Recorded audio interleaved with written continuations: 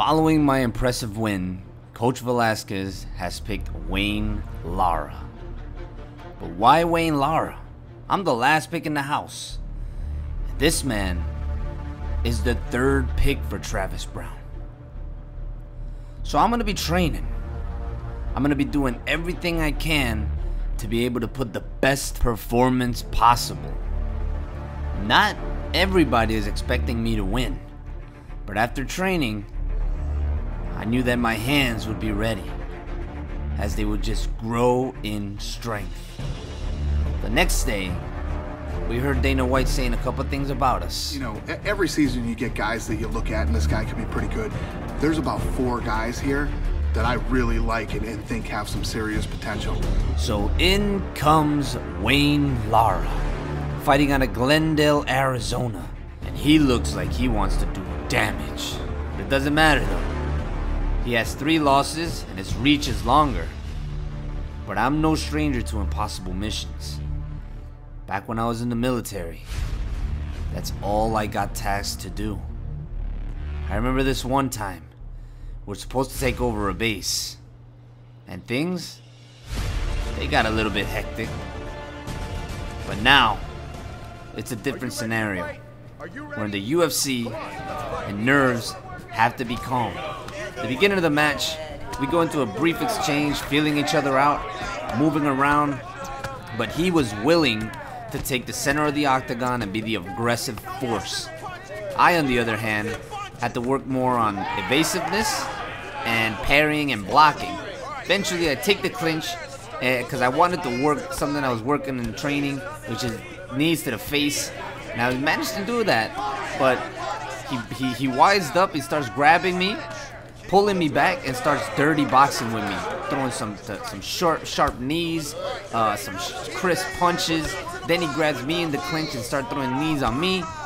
But I got out and repositioned. Started to get a little bit more comfortable in the fight. Started swinging more, but as I did that, my stamina was going down. And you know what happens when stamina goes down? Accidents. I got careless. And Lara went immediately for the kill. I tried to back up, I tried to fight back, but his punches were raining heavy. Every time he hit me, it felt like he was rocking me. There was nothing I could do against his power.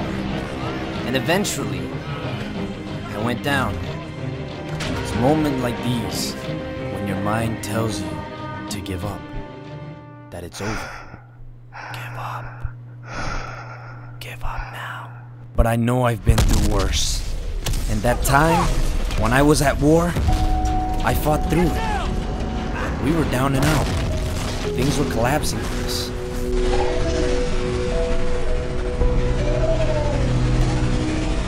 But champions rise to the occasion. And I want to be champion of the Ultimate Fighter. So we got back up, suplexed the opponent down, and Lara is in for a world of trouble. Because I've been here before. I've been counted out. Impossible missions, impossible victories. No matter what, I pushed forward, I persevered, and I managed. You gotta look past the pain. Whenever you feel like giving up, just remember, the worst part is over. You already felt the pain. There's nothing worse after that. So stand up, fight through it. And Alex Bourne, after being down and out, even before the fight began, managed to pull off a submission victory and keep his record intact. For all of you guys that are watching, I just got one message to tell you. Don't give up. Follow those dreams, and you'll achieve them.